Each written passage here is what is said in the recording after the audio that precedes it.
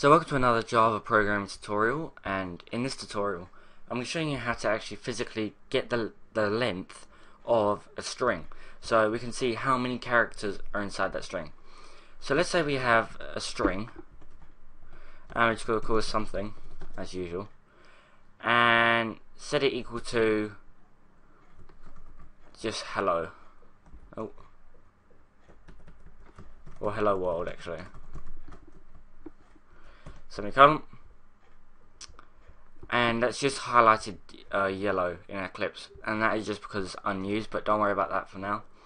Then what we can do is system.out.print ln, then in brackets, semicolon, we can do the string is, and then we do something dot length, and then you have to do brackets because this could take arguments, but we're not right now, and then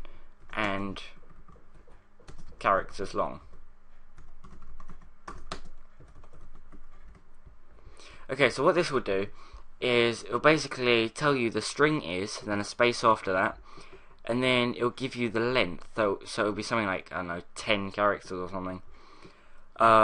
So that will display the length there, and then followed by characters long, just to complete the sentence. So let's just run this, and the string is 12 characters long, and so basically it's just counted every character in here, including the space, and including the exclamation mark as well, and told you it's 12 characters long. So where can we use this?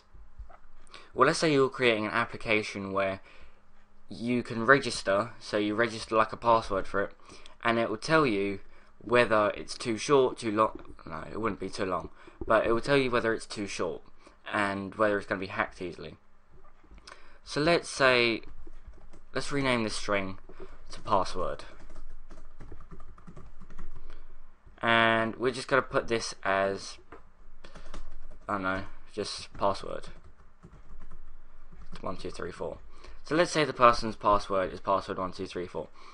Now that's got a fairly good amount of characters inside it, but obviously it's a common password, but we're not going to go into that today. We're just going to be looking at the amount of characters in it and seeing whether it's strong based on that. So we're going to do if, and then in brackets, semicolon, not semicolon, sorry, curly brackets. We're going to do if password dot length, double brackets, is less than or equal to, no sorry, not equal to, basically if it's less than 8, then we're just going to do system.out.print ln. Your password is too short, must be more than 8 characters. It actually has to be 8 or more, but I can't bother to write that in. You get the idea. Okay, so if it's less than 8, then we're going to display this. But if it's not less than 8 and it's secure, so basically if it's 8 or more, what we're going to do is display this, but saying it's perfect. So let's just copy this because we're lazy, and just write your password is a good length. And now if we save that, and this is just when I was just testing earlier, so just ignore that. Your password is a good length. But now if we just make this something like pass, and we run, your password is too short, must be more than 8 characters. It has to be 8 or more, but you get the idea.